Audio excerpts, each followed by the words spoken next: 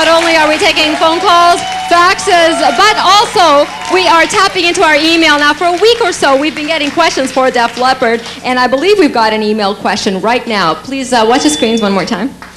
And it says, I am really excited about Def Leppard being in the same city as me. So I just had to think of a question to ask them. This morning I thought of one. Did you guys ever notice how much Bryan Adams' music sounds like yours and how much Bryan Adams sings like Joe Elliott? I have always liked Bryan Adams, but I'm starting to like him even more because he reminds me of you. I think you are the greatest, especially Rick Allen. Who would like to take that one? I'm taller than Bryan Adams. You are indeed. But he does have a mighty big voice. Now, you both have used the same producer, Mutt Lange. Yeah, that's the similarity, and I think that's basically what a lot of people kind of latch onto, you know. It's Mutt's sound, and whoever he works with is going to have a similar sound, you know. It's all down to the music. Bryan Adams is at heart is a rocker still, I think. He's always, you know, he's had a lot of hits recently with ballads, but he's Summer of '69 and stuff like that, they're all rockers. We're a rock band. There's going to be a similar thing if you use the same producer. If Bryan Adams is a rocker at heart, what are you? Speed metalist? I don't know. Speed metalist. No, you come from Pantera bass player or something. You come from No. Luckily, no. I have no idea. You come from a town that's known for its metal industry, Sheffield. Indeed, Sheffield in northern England, but I wouldn't call you speed metalers. No. I think you're more in the hard rock tradition, no?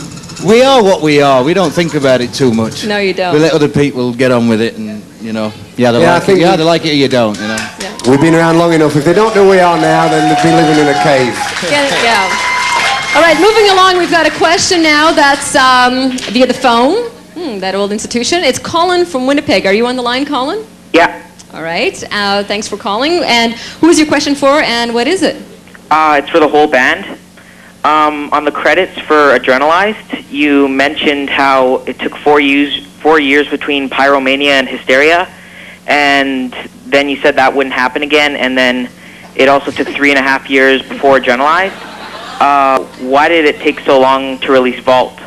Well, I mean, a year and a half of both of them gaps has been made up by touring, you know, playing to you guys, basically. So, yeah, let's not forget we have to do that, you know. We like touring, it's our favourite thing, and studio's a necessary evil. We don't really want to be there. We'd rather just play live like we are tonight. But we have to make records, and unfortunately, before you know it, you know, a year and a half's gone by, and we also like getting our records right. You know, we're not perfectionists, but we do what? No, we're not. No, we want it to sound right. You know, we have a certain sound in mind, and we kind of don't put it out until we're really happy with it. But it doesn't have to be perfect. It's just it has to have the right vibe. But the thing about the Vault album, I mean, he says why did it take so long to release it? It came out on the 23rd of October. October, yeah. We didn't even decide to do it until July.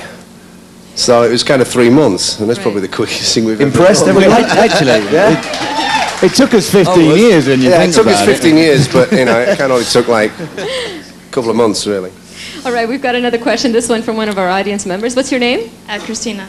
Christina, what would you like to ask? I'd just like to know, where did you come up with the idea for your latest video, When Love and Hate Collide? Well, we basically got a lot of scripts sent to us from various different directors, and we didn't like many of them. In fact, we didn't like any of them. And so we decided that we'd try and get all the two guys that did what we think is some of the best videos we've ever shot, which is like Hysteria and Love Bites. And these two guys, Doug and Jean, hadn't worked together for 5 years, hadn't seen each other for 5 years, and actually fell out and hated each other for 5 years. When Love and Hate Collide? And that's the apt thing. We sent the scripts to the both of them and said, will you guys get back together and do it? And they kissed and made up, and they're good friends again now. They made first video in 5 years, and there's 3 different versions of it. Great video. So Love and Hate collided and became love again. It was a beautiful thing. It was a moment in time.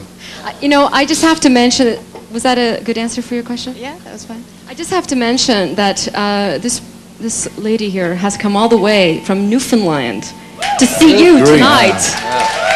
She called us last week and said, if I fly to Toronto, will you put me on the guest list? And we said, yeah, I think so, no problem. So thank you very much for coming. She should join the band, actually. Get her a tambourine. It's nearly as far as we've come, I tell you. All right, well, let's do another song right now. This one. I prefer to talk